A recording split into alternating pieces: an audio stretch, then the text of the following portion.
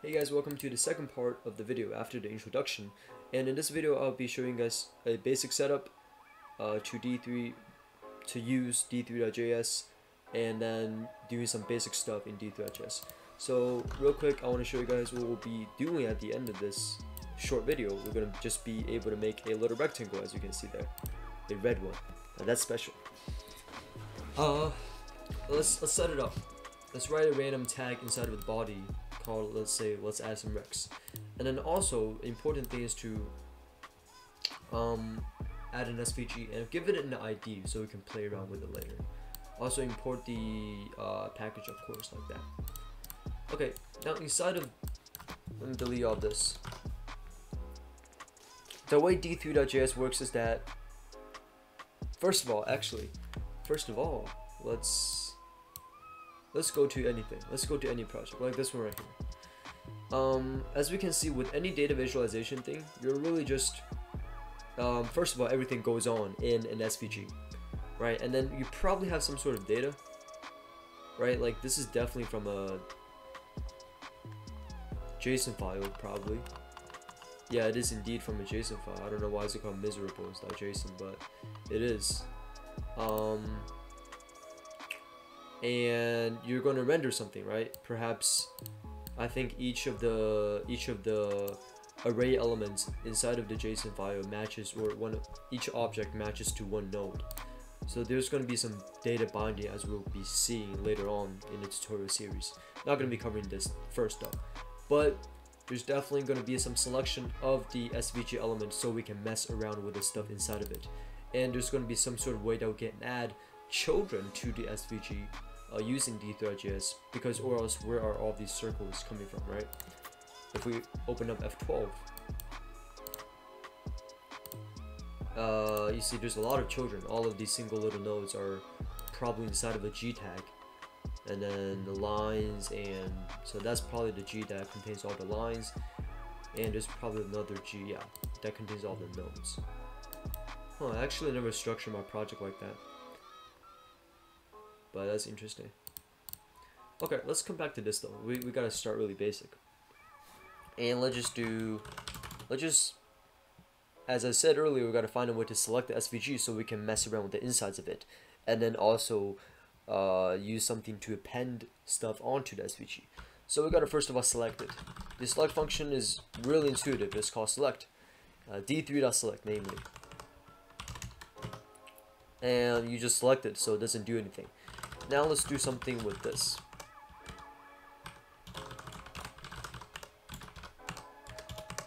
Dot attrs with dot attrs dot style.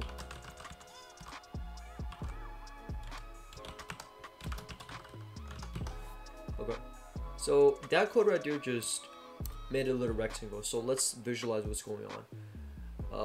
If we open up the Chrome DevTools, what we're going to see is that this rectangle exists under the SVG tag, so it's the children of it. And as we can see, after we got a selection, we can do that by doing .append rect.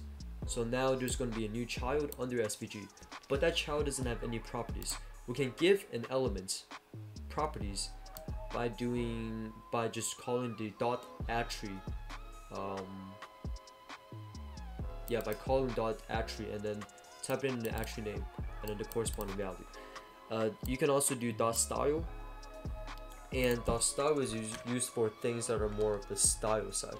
So I think if I do .attrs, this might not work. Oh, this still works. But one is giving the DOM element the attribute, the other one is giving it like the CSS attribute, sort of. And you can actually see the difference. If I were to select the red node right there, you can see that it says style equals to field red, right? And it says right here element.style, but it doesn't go right here. It doesn't come to the attribute style. And if I were to run the other one, it's gonna be so actually, interestingly, I don't know what is the performance of what is the difference in performance. Maybe there is a big performance difference. and if I can find it, I will write it in the description below. So that's really it.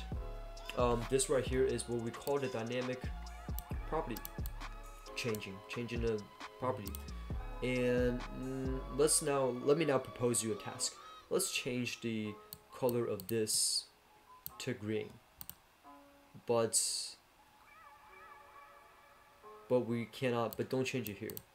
How do we do that? So we probably need to find a way to select the elements again, and it probably is intuitive that you do something like this, right? For now I'm gonna do style, but as you can see earlier, the using .attrs here works too. So this might seem intuitive, but there's definitely other ways to it. For example, you can actually remain an element selection by doing something like this. Rec.style fill purple, and then let's comment this out. Right, that changes to purple. Yeah, you can remain the selection if you set it to an variable. Yeah, and we do that a lot. Other ways to do it, of course, you can select it again, but that becomes a problem if you, I mean, yeah, it's not necessary to write code like that. Let's see what else I didn't cover. Oh, let's talk more about selections. So there is select, which obviously returns only one element.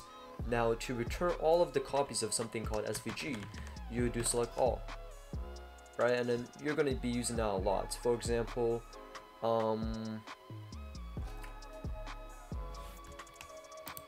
so I mean, just in that example, they definitely didn't write the code like that, but they selected all. What you do to append these nodes based on the elements in the array is that you actually select all something empty, and then do .append, and then enter the data, so that for each data there's going to be a new element appended, and then manipulate the attribute. So yeah, you'll be using select all right there. Some other examples is if you just have to select all of the rectangles in this tiny example. You know, you can do D3.select all rect if I have 2 rectangles and change the attribute. Now what I'm trying to get to though is so let's say you have multiple SVG tags, but you only want to get one, but you want to get that unique one. So you can't just do select SVG because you have, you know, 3 SVGs. A way to go around this is if you were to give your SVG an ID, and then you can actually select by the ID. Right, so that works right there. Let's change it to make sure it does work, so that removes it. So yeah, you have to select by the ID to make it work. That's it for this video, guys. Thank you for watching, and in the next one we're going to be talking about data binding, which solves a lot of problem with us and really gets into the core of data visualization.